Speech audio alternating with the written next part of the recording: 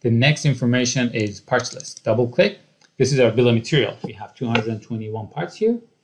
And we have, as I said, a huge library of parts that what we do is we have librarians that will gather data sheets of different components and input them in our library on a daily basis. So that list is always growing. So the chances are that when you sync your components with your parts list with our library, there's some component that we may not have that in our library. You have two choices, either to get together all the part numbers for those components that you don't have or we don't have in our library, send them to us in an Excel format type of a thing, and then we'll send it to our librarians and they will add those into the library and then it will be there for you. If not, you need to do it yourself. So for example, let's say I'm gonna just grab a random part here.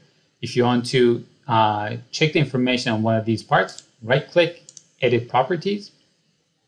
You can see here that we have a lot of information here. We have the ID, which goes over the part type, part number, and that type of a thing. And then we have the package tab, which we go over the package properties of the component. Location, of course, is self-explanatory.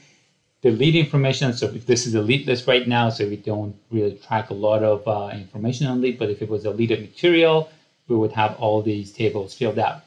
And if you don't know any of these parameters or you need more information on any of these parameters, you can click on this little question mark next to that parameter, and it will open up a information page on a lot of time with a picture that shows the information that we're looking to see.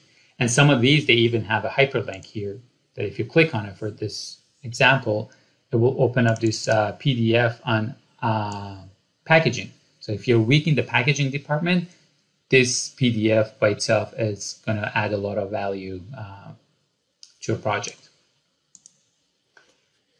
And then the pad information, which is the pad that is sitting on the board, the solder information, the thickness of the solder model, these are the important information that we have. Now you can see that a lot of this information right now is just as guess. Sherlock is a very good guesser, but again, at the end of the day, it's a guess. You always need to confirm anything that says it is guess. So if you want to, for example, input one of these information, one of these component information yourself, you need to find the data sheet, which I have an example here. So for example, let's say the component that we opened up is this guy here. So it has the packaging information. So what we need to do is look at the packaging information, the width and length of the package, the shape of the lead, which is a J lead here, and then the information on the lead. All this information will go in here. So you will put all the package information here. You will put all the lead information here. So change the lead geometry to a J lead and so on and so forth. I'm not going to go over the details here, but to give you an overall understanding of how this works. So you can see if you have a lot of components that you need to gather all this information yourself, it's going to be time consuming and times could be frustrating. Sometimes this information doesn't, it's not just out there in front of you. So what we do, I will do Control A to select all of my components and click on this button, the second from the left on top here. It says update the parts list from part library.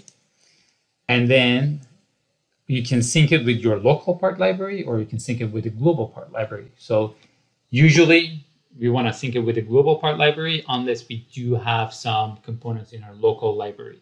So Sherlock part library, update parts list. And as long as you have the manufacturer part number listed here, the chances are we do have those components in our part library. So right now you can see 221 parts out of 221, luckily, are in the part library. Good. So anything that turned green, that means the information came from the part library. Now, if I go back to that C10 component, you can see these information here under the lead. It came from Sherlock part database. Right? These are confirmed information, right? Always go over these. If it's something that says guess, double check that to make sure that information is correct. Again, Sherlock is a very good guesser, but you don't want to trust it 100%. Now, we have our parts list, pretty much our bill of materials. So there's everything that we need to know about our components are listed here.